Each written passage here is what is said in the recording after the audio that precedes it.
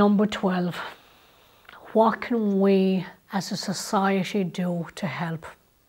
As a society, we have moved on, especially as mentioned earlier with the Suicide Act in 1961, where suicide was no longer seen as a crime. However, we still have a long way to go. There's so much we can do. We can look at our own behaviours about how we speak or don't speak about mental health and suicide. The silence is a massive part of the problem. With a recent case of suicide, a cousin of the person who died commented, "We didn't know there was anything wrong. Why didn't he speak to us?" I asked the person, in looking at the people around him, were they open to talk about feelings and struggles? And her answer was no. That can give the outward message that we don't talk about that sort of thing. This can encourage people to continue to bottle things up and hence becomes part of the problem. One of the reasons why I wanted to produce this show about suicide is because if someone is murdered, an inquest is done. But if someone dies by suicide, there is a coroner's inquest generally, but the cause of the Suicide Act cannot be definitively decided. Then most times it's brushed under the carpet and never spoken about. Well, we need to break the silence and explore why people are dying by suicide so it doesn't keep happening. As a society today, we can look at our attitudes and beliefs towards showing and talking about emotions. For some people, they have learned and been conditioned not to talk about their feelings. Saying things like pull yourself together and keep a stiff upper lip are all part of that conditioning. Showing emotion in the past was seen as a weakness, when actually it takes great strength to be comfortable with your own vulnerability. We can learn that telling someone to don't cry or just snap out of it is not helpful. We can learn to say things like, do cry, let it out, take as much time as you need. We can get through this together. We can model behaviours that talk about feelings and emotions. I've heard people say, oh, we don't talk about the pink fluffy stuff. Well, choosing not to talk about feelings is killing people, and that's the reality. Sorry folks, I'm just so passionate about this. I spent the last 10 years working as a counsellor and I see the detrimental effect. Is this what we want for our future children, to feel worthless and not heard? You know something, I talk about that vulnerability. I had, it was recently, I was upset about something and a person turned around to me and said to me, "You're not crying, are you? I thought you were stronger than that." And I said to them, "Do you see this?" I said, "This is what makes me strong, because I'm not afraid to be vulnerable, and I'm not, folks."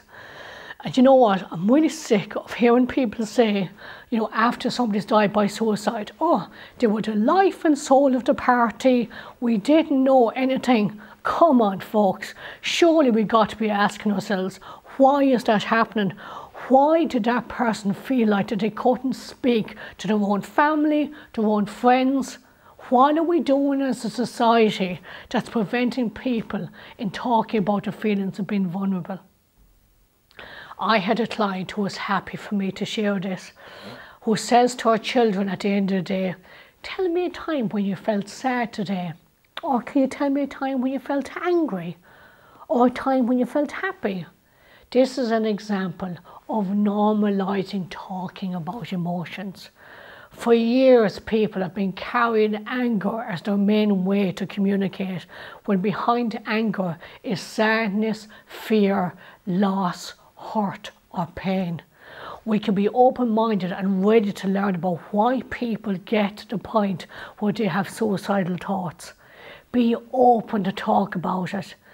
The fact that you're watching this video means that you are taking action and being open-minded. Thank you. Whether you are the person suffering or want to help someone who is, or both or neither, well done in watching this and taking action. We can stop saying that people commit suicide, as the word commit makes it sound like that they have committed a crime. We can change this by changing the language we use, by saying somebody survived an attempt or died by suicide. What we can also do is stop blaming and judging someone for taking their own life and understand why it happened. What if that person died by suicide as a result of a crime, like being in an abusive relationship that led to their suicide? What if the people within that relationship did not know they were being abusive? This happens. We need to learn from the past, not sweep it under the carpet. Not to blame someone, but to understand the different circumstances as to why this is happening and what we can do differently. We can show compassion for each other. We can understand that most people come from good intentions and may not have learned how to talk about emotions. As a counsellor, I've learned that most people want to show emotional love, but sometimes they don't know how to. Folks, it takes practice, like everything else if you're not used to doing it, but you can learn how to do it. The fact is that most people at some stage of their life will struggle with their mental health, and that's normal. And you know what we can do? We can let go of this pressure that we have to pretend to be happy all the time, because this is not realistic. Think about it, folks. A typical conversation tends to go like this: how are you? And the person goes, I'm fine, with a smile. And then they go back, and how are you? And then the person replies, I'm fine, with another big smile again. And sometimes we say we're fine and happy 24 hours a day, 7 days a week. When someone says to me, how are you? I say, I'm shite. That's if I'm having a bad day. But you know what happens? The other person will say, do you know what? I'm a bit shy too. And you know what we do? We have a laugh. We get over it. We let go of that pressure to be happy all the time. Look, folks, as human beings, we are all the same. We have the capacity to learn, and together we can break the stigma and save lives. As I mentioned earlier on at the start, if you've experienced something helpful that may be of help to others, then please share it in the comments, and let's continue to help each other. Thank you so much for watching this.